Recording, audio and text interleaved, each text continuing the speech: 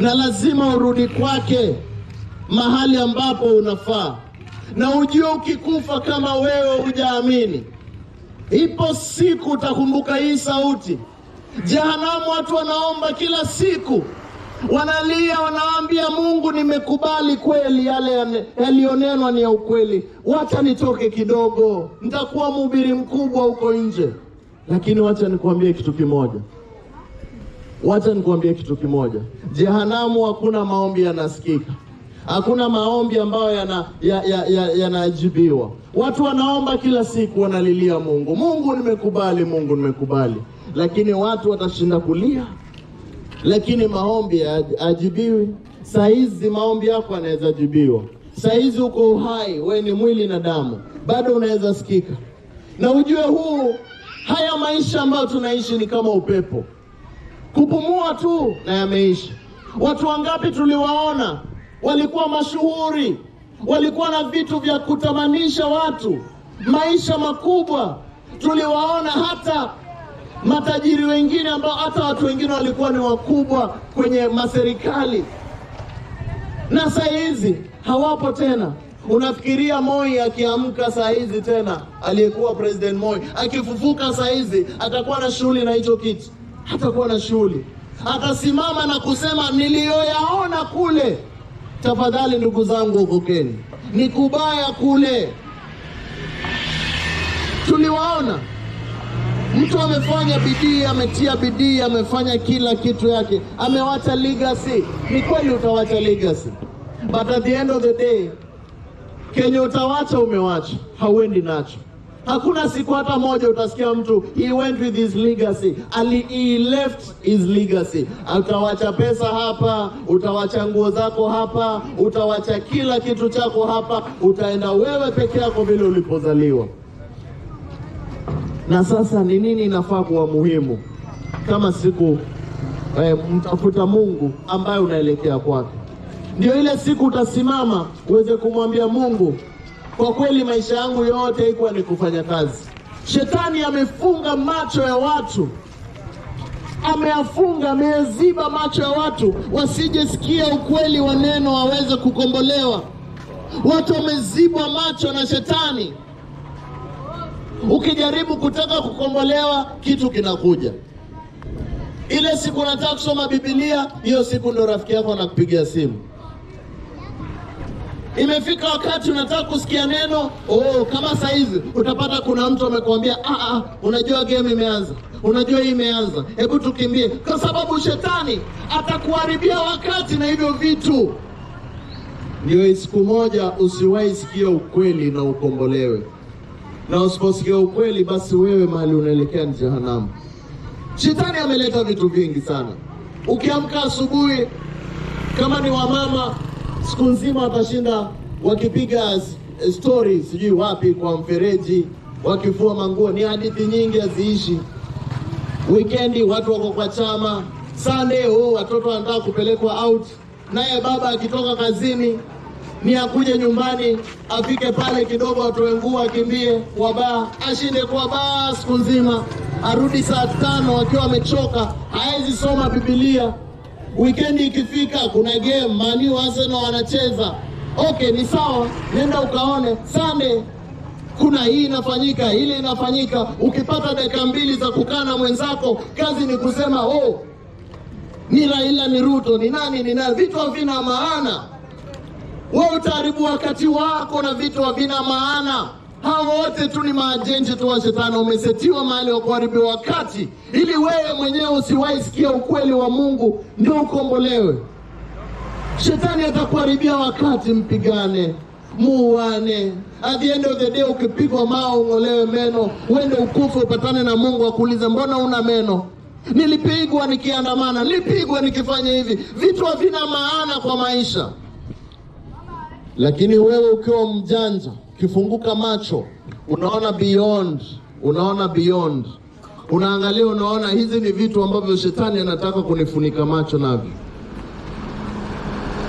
Hivi ni vitu shetani anataka kunifunika macho navyo, na mimi sitamsikiza. Kwa sababu shetani amefunika watu macho ili wasiweze kuona ukweli. All your life Ukifika miaka 60 unajiuliza ni nini haswa nilifanya na maisha yangu, isipokuwa kushindia story hazina maana za mipira, story hazina maana za chama, story hazina maana kushinda masiasa, maviko hazitusaidii. At the end of the day unasimama mbele ya Mungu, unaanza kumuuliza Mungu, nisaidie, nipatie dakika 5. Nilishinda kuhama hii chama kwenda hii chama, nikafanya hii chama. Shetani, hizo vyama vyote ni nyoka moja, ina vichwa vingi. Usidanganywe na mtu. At the end of the day, waste of time so that you'll never hear the gospel. Lakini ukitaka kujua leo, Mungu anasema ametupatia wakati ili sisi tuweze kufunguka macho. Na usijifunge macho yako ndugu yangu, dadangu. Kama unaisikia habari njema, jiulize, ukifariki what's going to happen?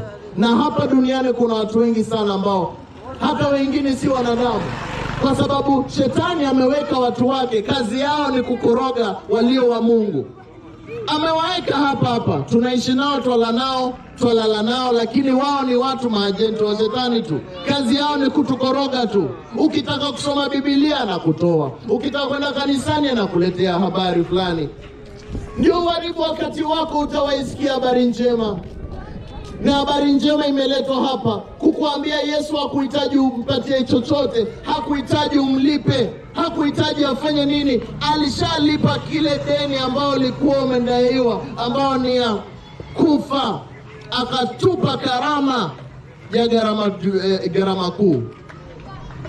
He gave us a gift which was himself. He died for us.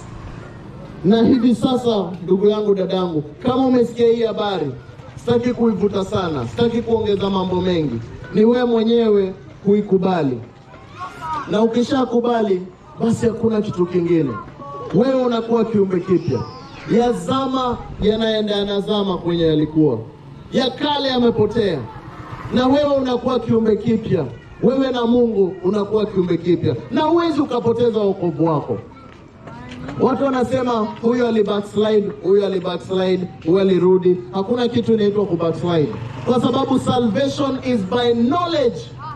Hawezi sahau huyu ni babako, huyu ni mamako, ushaisahau. Have you ever backslidden from knowing your parents? Hujawahi backslide. Hata mamako akikupiga vita vinakaa vipi, unajua huyu ni mamangu tu, ni vile ameninyorosha leo, lakini ni mamangu bado. Hakuna siku hata moja ushaisahau. Na nije vipi kama Mungu anakuwa babako, utamsahau wewe?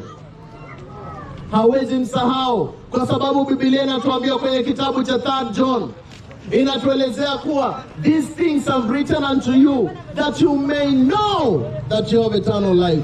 Hivi vitu nimewaandikia ili nyinyi muweze kujua mkono uzima wa milele. Biblia nzima imeandikwa kama kitabu ambacho kinatuelezea jinsi tuko na uzima wa milele. Ukiamini Yesu, basi utakombolewa. Ukiamini dini, basi utafanya dini. Biblia inasema sheria inaua, lakini Yesu anapatiana maisha. Wewe fuata kile unafuata. Acha nikueleze dini ni nini. Dini ni mwanadamu akitumia ujuzi wake na nguvu zake akijaribu kumfikia Mungu. Hiyo ndio dini.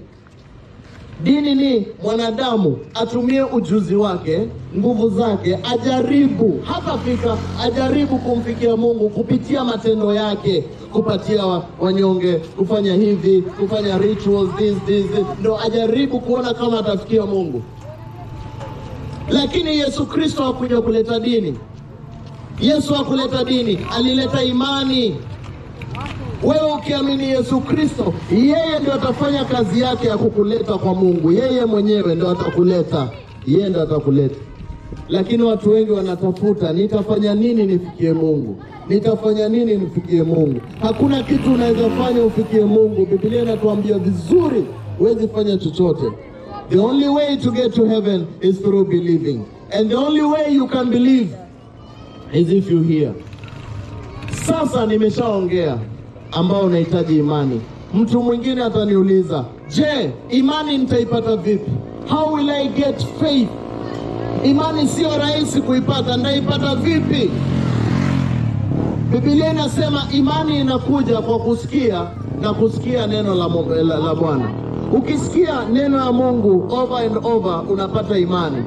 Imani inakuja kwa kusikia na kusikia na kusikia neno la Bwana. Kama leo saizi umesikia, na imani inaingia kwa sababu unasikia. The more you will hear the good news, the more you will be saved. Because faith will come and come. And without faith, it is impossible to please God. Bila imani, hauwezi ukampendeza Mungu. Ndugu zangu, kitu tunahitaji ni imani. Na ukiwa na imani, basi wewe umekombolewa. Sasa since nimekuambia hivyo vitu vitano, jambo la kwanza, lazima ukubali wewe ni mwenye dhambi, lazima usikie habari njema, lazima uelewe habari hii njema, na baada ya hapo uamini kutoka kwa moyo wako, na baada ya hapo utubu. Kama umeelewa hivyo vitu vyote, ningependa sisi wenyewe tutubu, tuambie Mungu yale ambayo yako kwenye moyo wetu.